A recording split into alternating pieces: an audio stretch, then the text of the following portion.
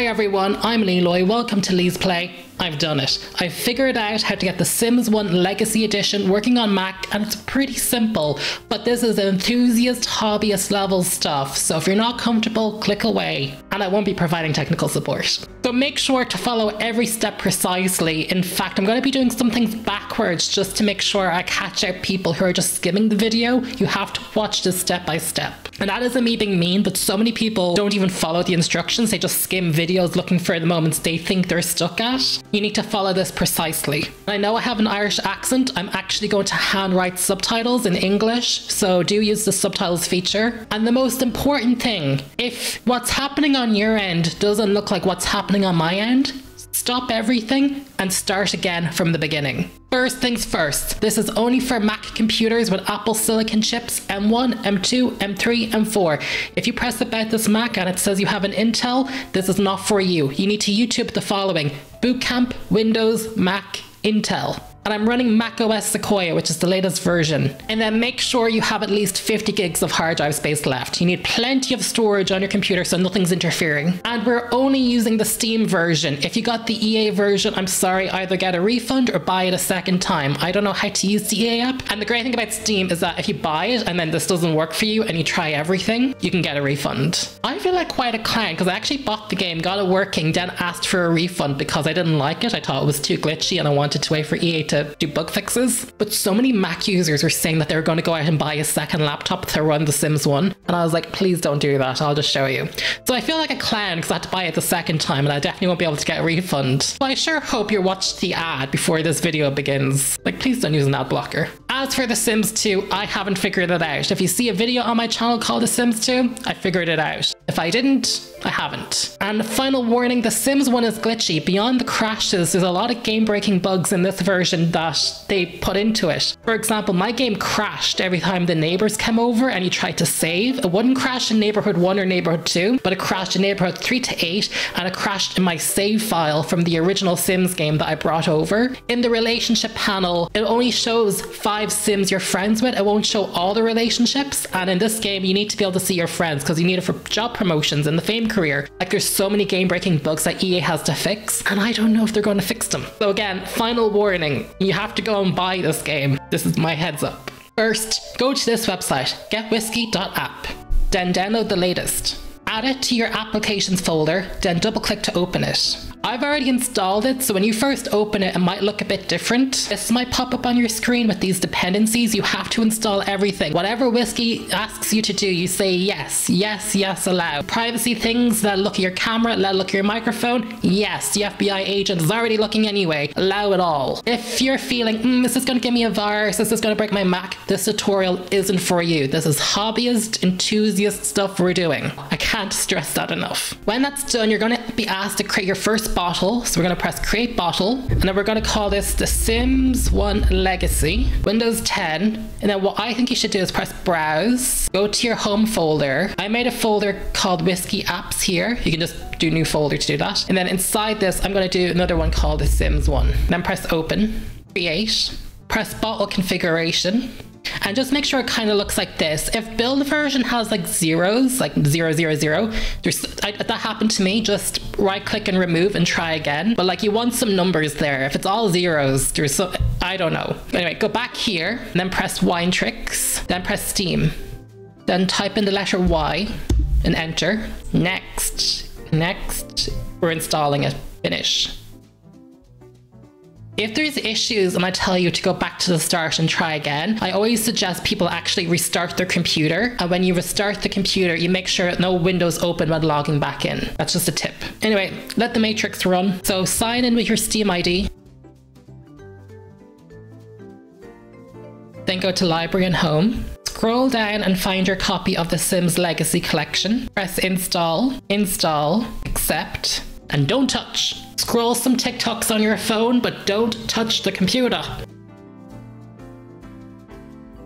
Right, you know it's finished because you can see at the bottom right of my screen I got 2 alerts. Now this is important. Press play. It's going to crash, but press play. Let it happen. Let it happen. We're going to do some breathing exercises. We're really getting into it. So it crashed. This is important. Go to Steam, press go offline, and then press Steam exit and let it shut down Steam. Then press file, kill all bottles. Then quit Whisky. Reopen Whisky.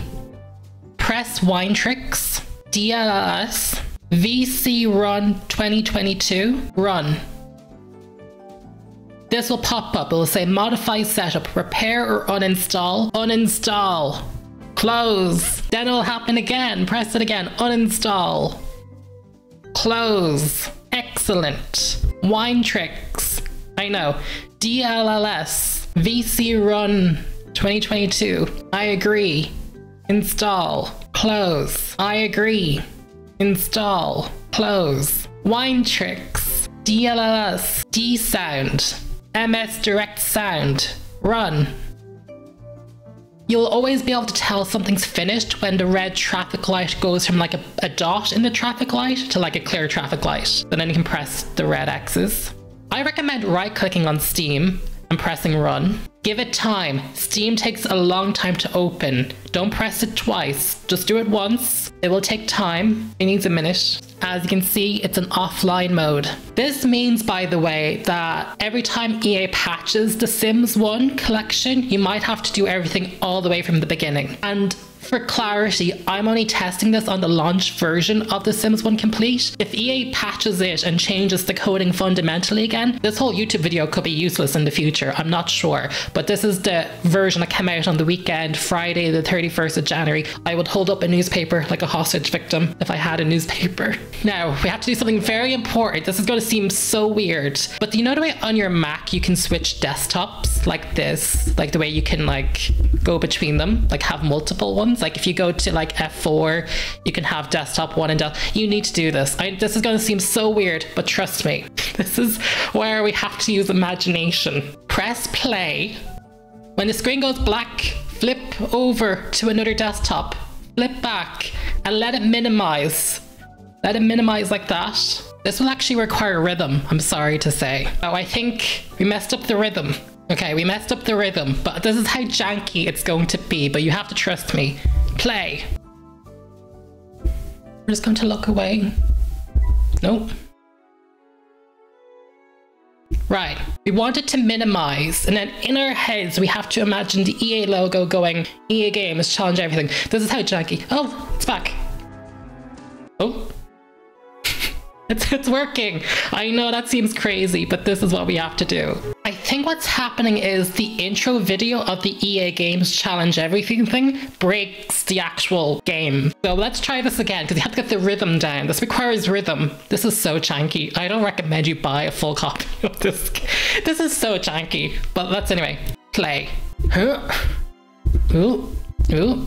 Ooh. You kind of want it to minimize like that. No. Play. 1 Mississippi, 2 Mississippi.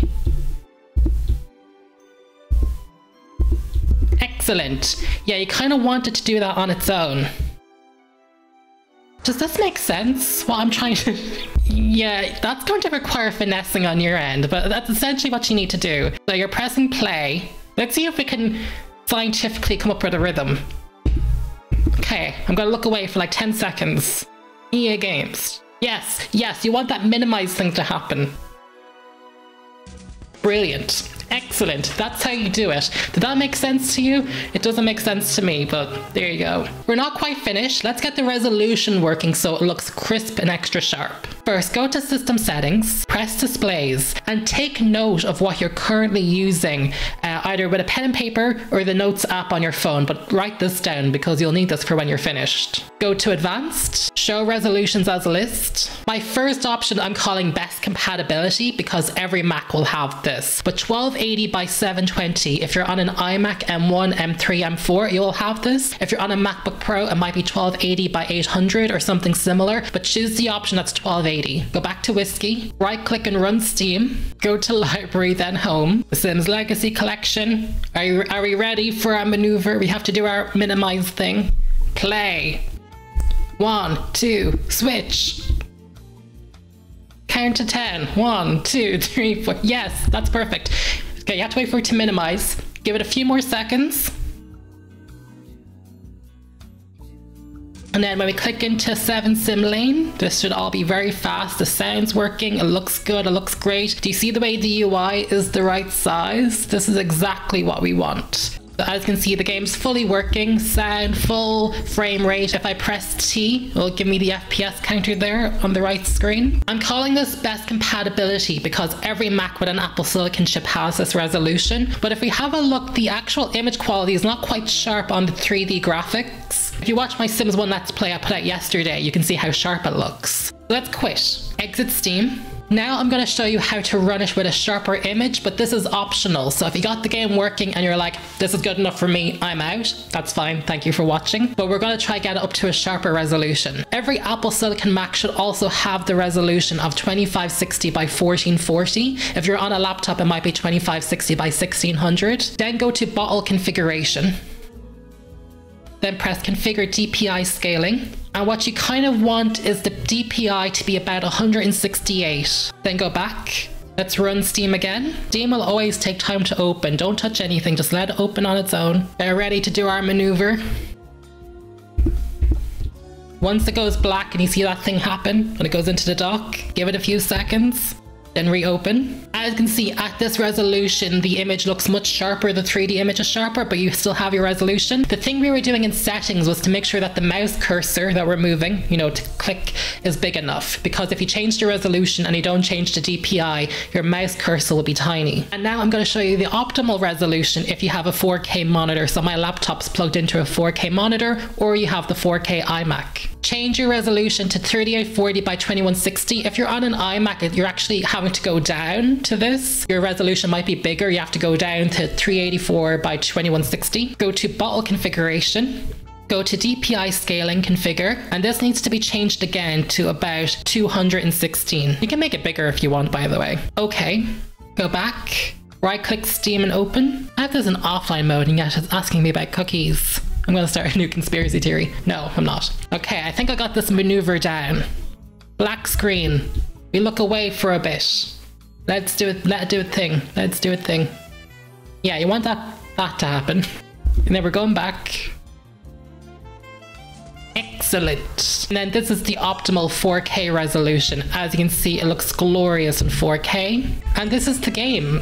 So it works. I mean, the game is still glitchy. It's going to have the same issues it has on Windows. If you explore old time, you'll get this graphic glitch. This is happening in Windows, it'll happen in the Mac version. This is just how it's working until EA fixes it. But, the game should work as intended. Oh, Betty came with us. Betty can buy the pastry. And then when you're finished playing, exit, quit Whisky, then go to advanced in your system settings, disable the resolution list, and put it back to the screen size you're normally used to. And that's how you install The Sims 1 on Mac. As I said before, I'm not doing technical support. I'm sorry, I'm not being rude. This is very janky and expect it to be janky. This is, again, enthusiast hobbying, and you have to make the decision on your end if it's worth the money to do that. Or maybe you could use your voice to email Aspire, who has the rights for The Sims 1 on Mac, and make your voice be heard that you want a release on Mac, a proper version. Do keep in mind though, Aspire is busy. They're about to release the Tomb Raider remaster, and that's my February sorted. But I hope you enjoyed watching. I obviously have other Sims 1 videos, including the Legacy Collection. Do check those out. If you have questions, you can put them in the comments. As I said before, I'm not doing technical support. I'm sorry, but this is where the community has to step in and help. So maybe there can be some community solutions too. If you know the answer to someone's question, do write it to them in the comments. But I feel like this is all I can do on my end. I haven't figured out yet, as of today, how to run Sims 2 on Mac. But maybe we'll figure it out in a few days, in a few weeks. We'll see. Anyway, keep safe and keep well, and I will see you all in the next video. Bye.